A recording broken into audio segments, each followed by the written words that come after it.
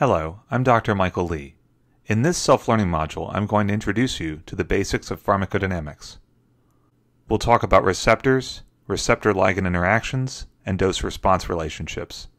Much of what I'm going to talk about in this session is also covered in Chapter 2 of the Katzung and Trevor's Pharmacology Examination and Board Review book. The learning objectives for this session are to find the basic terms used to describe drug-receptor interactions, and describe the physiochemical factors that determine the affinity of a drug for a receptor. There are many different types of receptors, and in general, the term receptor can refer to a protein that binds to a ligand. For example, ligand-gated ion channels. When an ion channel binds to a ligand, it opens the ion channel and allows ions to move into the cell, resulting in either hyperpolarization or depolarization. The timescale for this event is on the order of milliseconds. A prominent example of a ligand-gated ion channel is the nicotinic acetylcholine receptor. Another type of receptor that we have are G-protein coupled receptors. Upon binding to a ligand, a G-protein coupled receptor activates G-proteins, which are small proteins that are associated with the inner leaflet of the plasma membrane. Upon activation, these G-proteins can then go on and activate ion channels, resulting in the movement of ions into the cell and membrane potential changes, or they can activate enzymes, which rely on second messengers to propagate a signal leading to intracellular events such as calcium release or phosphorylation. Taken together, these events ultimately lead to changes in cellular physiology. Signaling events associated with G-protein coupled receptors are on the order of seconds, and an example of a G-protein coupled receptor is the muscarinic acetylcholine receptor. Kinase-linked receptors, on the other hand, when bound to ligand, promote phosphorylation of proteins, gene transcription, and protein synthesis. These events generally take hours. An example of a kinase-linked receptor are growth factor receptors. And finally, we have nuclear receptors. In this case, the ligand actually traverses the membrane and makes its way into the nucleus where it binds to a nuclear hormone receptor. This receptor-ligand complex can then alter transcription, ultimately altering protein synthesis. This signaling cascade generally takes hours.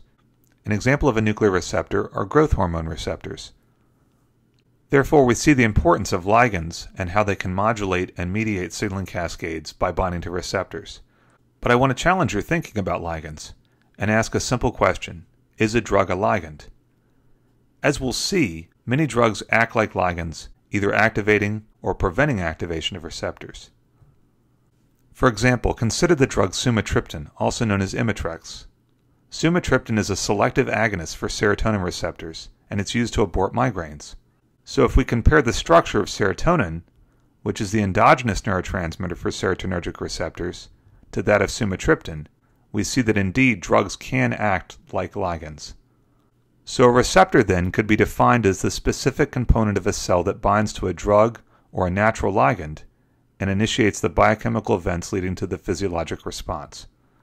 A key component of a receptor is the site where the drug or ligand interacts with the receptor, and this is called the binding site.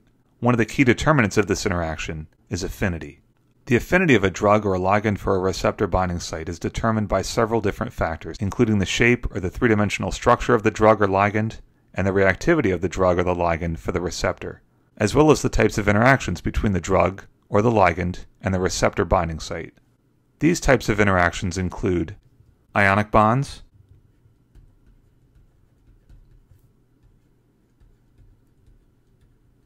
hydrogen bonds,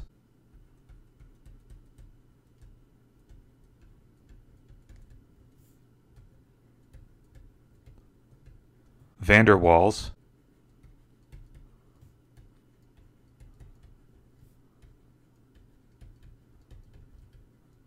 and covalent bonds.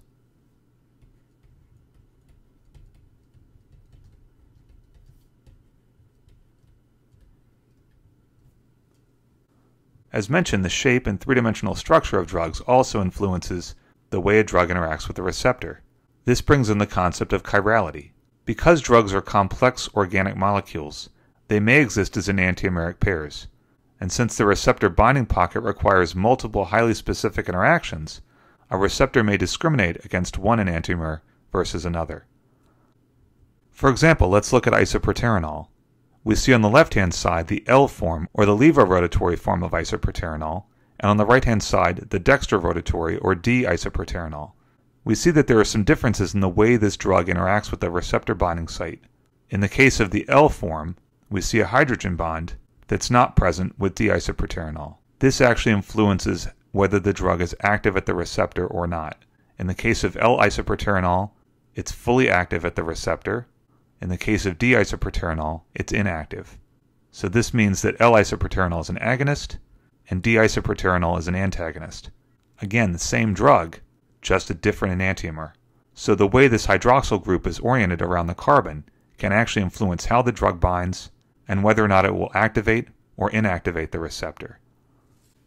This idea can translate into clinical utility. Take the example of quinidine. Quinidine is a natural alkaloid that's prepared from cinchona bark, and it's the optical isomer of quinine. Now both of these drugs are effective antimalarial agents.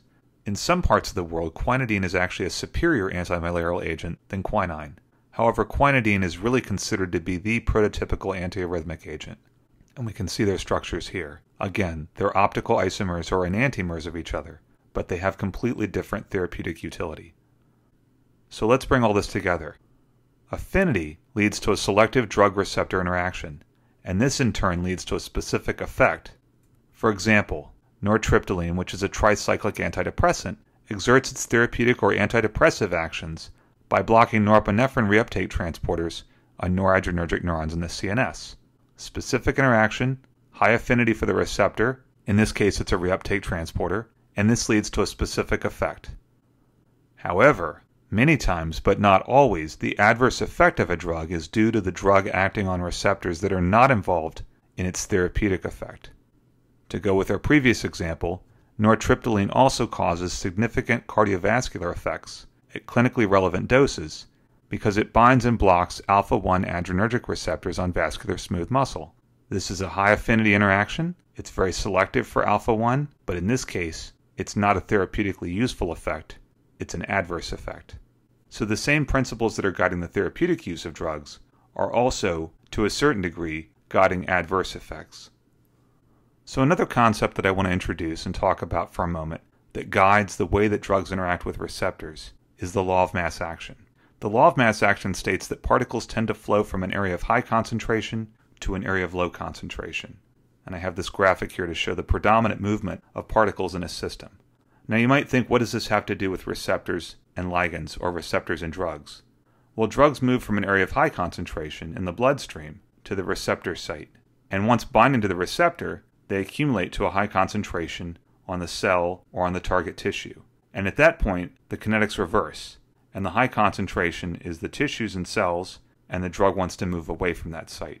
So the law of mass action really plays a very important role in the way that drug reaches its site of action and how it reaches its receptors, and also how it's washed away from those receptors to terminate the therapeutic actions, or as we saw with nortriptyline, possibly to terminate an adverse event. So because of advances in modern receptor theory, we understand a little bit more about how drugs interact to produce an effect. We know that drugs need to bind to receptors with high affinity and selectivity, and this yields an effect. And so in this process, we get a drug binding to a receptor, a drug-receptor complex, and this is a reversible reaction, and this ultimately leads to an effect.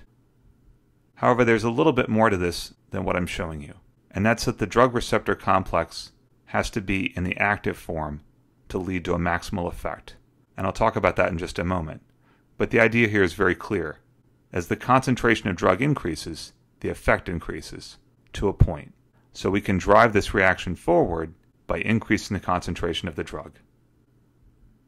So as I mentioned a moment ago, maximal effect is achieved when the receptor is in the active conformation and bound to drug.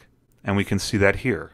The idea is that receptors can exist normally in an inactive state and an active state, in the absence of bound ligand or bound drug. And this is just because of thermodynamic changes in the shape of the receptor, and that it can be weakly active or weakly inactive. In the presence of a drug or a ligand, if the drug binds to the inactive state of the receptor, there's no effect.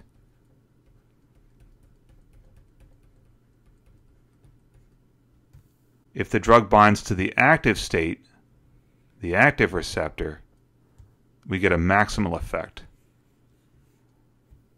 There's definitely a lot more to this concept than I want to discuss here, but I think this gives us a nice start on understanding pharmacodynamics and dose-response relationships.